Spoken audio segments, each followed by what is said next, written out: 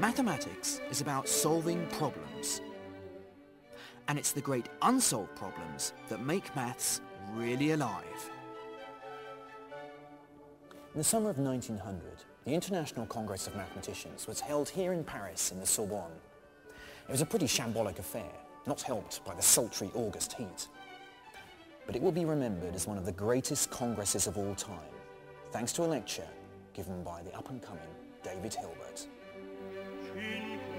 Hilbert, a young German mathematician, boldly set out what he believed were the 23 most important problems for mathematicians to crack. He was trying to set the agenda for 20th century maths, and he succeeded. These Hilbert problems would define the mathematics of the modern age. Of those who tried to crack Hilbert's challenges, some would experience immense triumphs, whilst others would be plunged into infinite despair.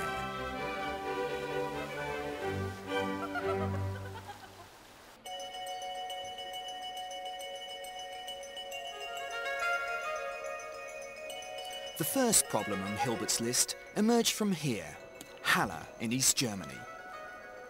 It was where the great mathematician Georg Cantor spent all his adult life, and where he became the first person to really understand the meaning of infinity and give it mathematical precision.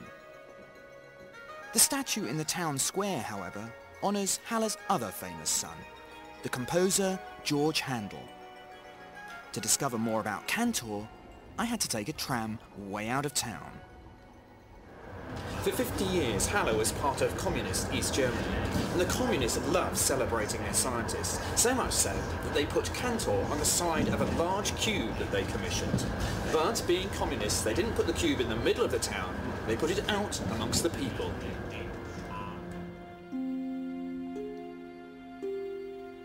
When I eventually found the estate, I started to fear that maybe I got the location wrong.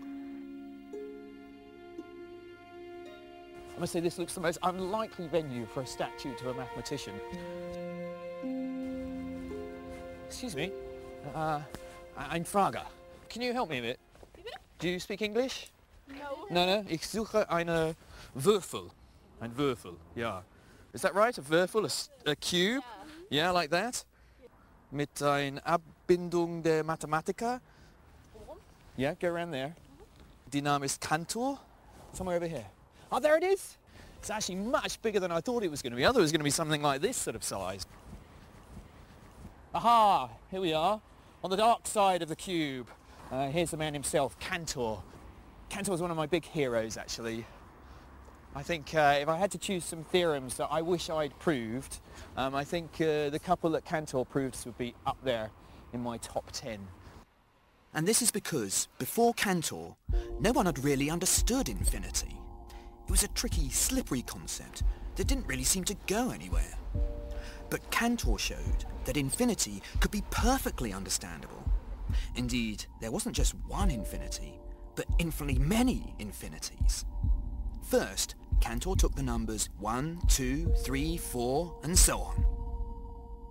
Then he thought about comparing them with a much smaller set, something like 10, 20, 30, 40. What he showed is that these two infinite sets of numbers actually have the same size because we can pair them up, 1 with 10, 2 with 20, 3 with 30, and so on. So these are the same sizes of infinity. But what about the fractions? After all, there are infinitely many fractions between any of the two whole numbers. So surely the infinity of fractions is much bigger than the infinity of whole numbers.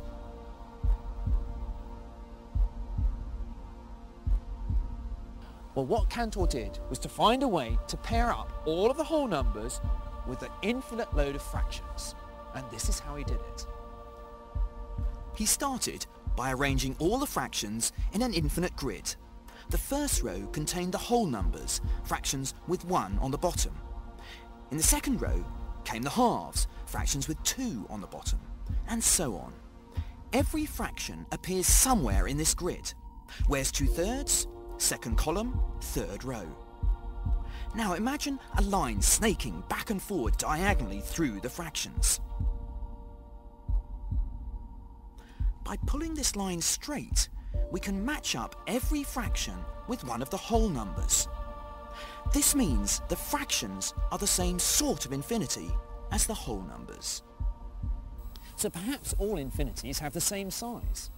Well, here comes the really exciting bit, because Cantor now considers the set of all infinite decimal numbers.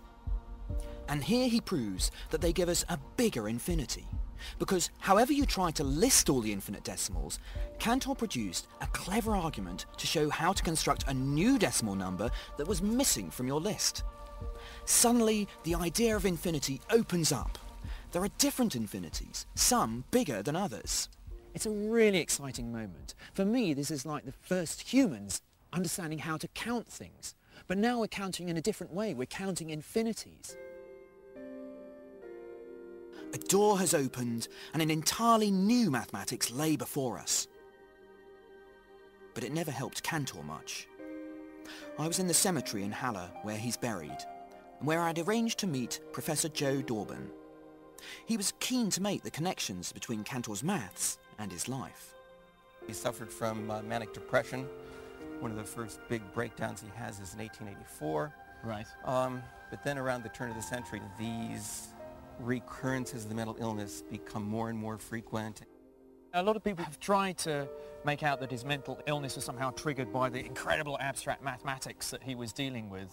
Well, he was certainly struggling, so there may have been a connection. Yeah, I mean, I must say, you know, when you start to contemplate the infinite, you know, I'm pretty happy with sort of the bottom end of the infinite. Mm-hmm. But as you kind of build it up more and more, I must say I start to feel unnerved by quite what's going on here and where is it going. For much of Cantor's life, the only place it was going was here, the university's sanatorium.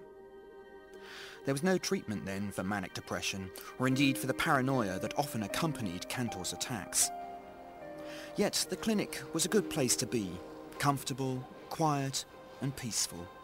And Cantor often found his time here gave him the mental strength to resume his exploration of the infinite. Other mathematicians would be bothered by the paradoxes that Cantor's work had created. Curiously, this was the one thing Cantor was not worried by.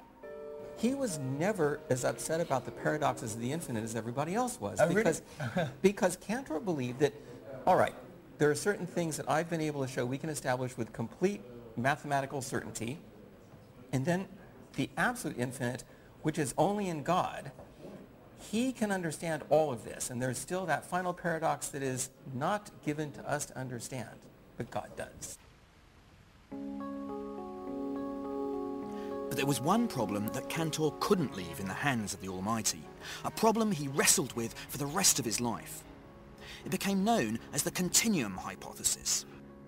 Is there an infinity sitting between the smaller infinity of all the whole numbers and the larger infinity of the decimals?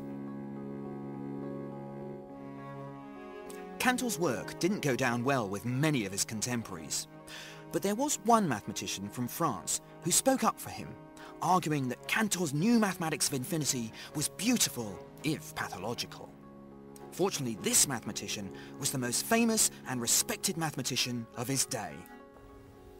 When Bertrand Russell was asked by a French politician who he thought the greatest man France had produced, he replied without hesitation, Poincaré. The politician expressed surprise that he'd chosen the Prime Minister, Raymond Poincaré, above the likes of Napoleon, Balzac. Russell replied, I don't mean Raymond Poincaré, but his cousin, the mathematician, Henri Poincaré. Henri Poincaré spent most of his life in Paris, a city that he loved, even with its uncertain climate. In the last decades of the 19th century, Paris was a centre for world mathematics, and Poincaré became its leading light. Algebra, geometry, analysis, he was good at everything. His work would lead to all kinds of applications, from finding your way around on the underground to new ways of predicting the weather. Poincaré was very strict about his working day. 2 hours of work in the morning and 2 hours of work in the early evening. It was in between these periods that he would let his subconscious carry on working on the problem.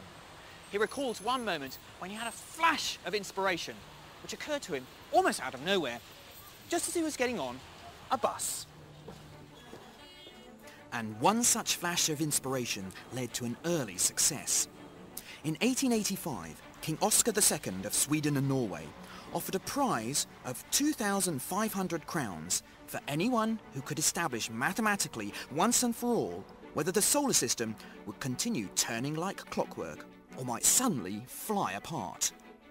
If the solar system has two planets, then Newton had already proved that their orbits would be stable. The two bodies just travel around in ellipses around each other. But as soon as you add three bodies like the Earth, Moon and Sun, the question of whether their orbits were stable or not stumped even the great Newton. The problem is that now you have some 18 different variables, like the exact coordinates of each body and their velocity in each direction, so the equations become very difficult to solve. But Poincaré made significant headway in sorting them out. Poincaré simplified the problem by making successive approximations to the orbits, which he believed wouldn't affect the final outcome significantly. Although he couldn't solve the problem in its entirety, his ideas were sophisticated enough to win him the prize. He developed this great sort of arsenal of techniques, mathematical techniques, which in order to try and solve it. And in fact, the prize that he won was essentially really more for the techniques than for solving the problem.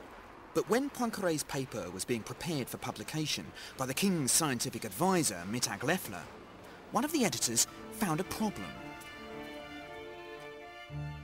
Poincaré realised that he'd made a mistake. Contrary to what he'd originally thought, even a small change in the initial conditions could end up producing vastly different orbits. His simplification just didn't work. But the result was even more important. The orbits Poincaré had discovered indirectly led to what we now know as chaos theory. Understanding the mathematical rules of chaos explain why a butterfly's wings could create tiny changes in the atmosphere that ultimately might cause a tornado or a hurricane to appear on the other side of the world. So this big subject of the 20th century, chaos, actually came out of a mistake that Poincaré only spotted at the last minute. And so the essay had actually been published in its original form and was ready to go out. I mean, in fact, Mittag Leffler had sent copies out to various people, and it was to his horror when Poincaré wrote to him and said, stop, Oh my gosh, this is every mathematician's worst nightmare. Yeah, absolutely, pull it. Yes, hold the presses. Absolutely. So in a way, it worked. Owning up to his mistake, if anything, enhanced Poincaré's reputation. He continued to produce a wide range of original work throughout his life. Not just specialist stuff either. He also wrote popular books extolling the importance of maths. Here we go, there's a section on the future of mathematics, which starts, if we wish to foresee the future of mathematics, our proper course is to study the history and present the condition of the science. So I think Poincaré might well have approved of my journey to uncover the story of maths. He certainly would have approved of the next destination, because to discover perhaps Poincaré's most important contribution to modern mathematics, I had to go looking for a bridge.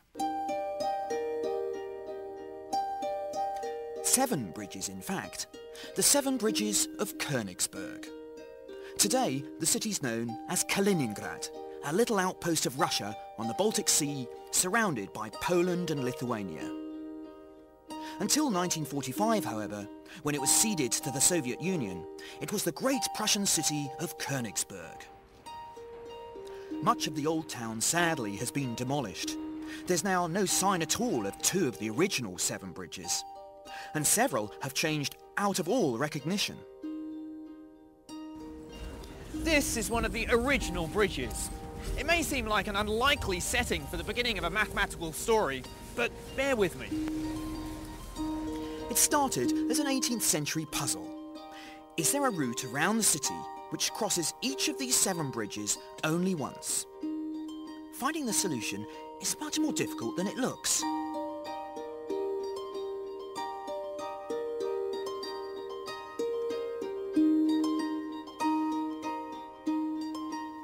It was eventually solved by the great mathematician Leonhard Euler, who in 1735 proved that it wasn't possible, There couldn't be a route that didn't cross at least one bridge twice. He solved the problem by making a conceptual leap. He realised you don't really care what the distances are between these bridges. What really matters is how the bridges are connected together.